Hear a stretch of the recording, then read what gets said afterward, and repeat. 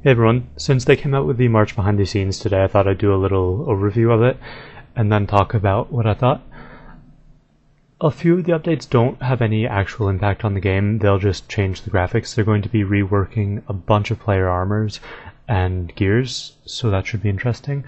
I have some pictures on the screen here as well as in the description. They're going to be reworking pretty much everything you can think of, it seems like, including high-level gear like torva and bandos, and that'll come along with that armadillo and dragon with those teaser pictures that we've seen. They're also going to be reworking the Gnome areas, so that should be cool. There's another picture of those on the screen and it looks very nice. That should be pretty cool. And then there are definitely some useful rewards. The first, which isn't actually so useful, is upgrading the experience you get from clan citadels. And I mean, I guess that's alright, but it's a little late because most clans that are still working on their citadels have already maxed out at this point. So they could have done it earlier, but I guess better late than never. And I don't know, it could be a good experience. I wouldn't get my hopes up too much, but it could be alright.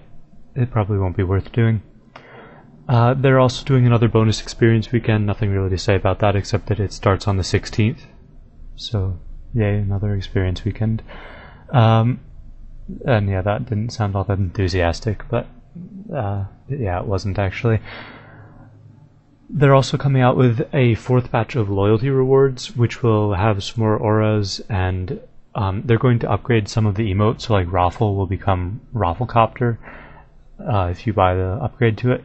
And they're also adding some of the new auras that they're adding will make your special attack recovery speed up.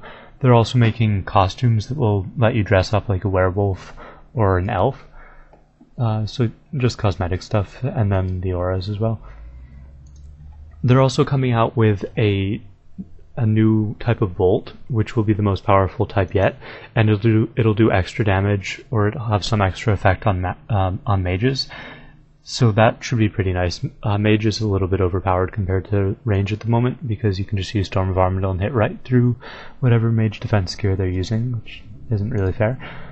So hopefully this will help balance it out. It also ought to be interesting how the new bolts are going to be made from a bloodwood tree, which is found in the wilderness and other areas where there has been a lot of bloodshed. So that should be interesting to see if it might even be a profitable thing for woodcutters, because lumberjacks don't really make much money off of magic logs anymore. So yeah, that should be interesting. And then finally, well actually not finally, there are 2 things left, lots of updates.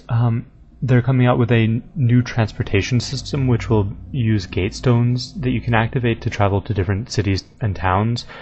So you have to discover the gate stone and unlock it before you can start using it. I think that's pretty cool. I don't know, I think being able to travel around faster is always nice. So that's good. And then they're coming out with the Morytania Task Diary thing. So yeah, the rewards that they mentioned for that in the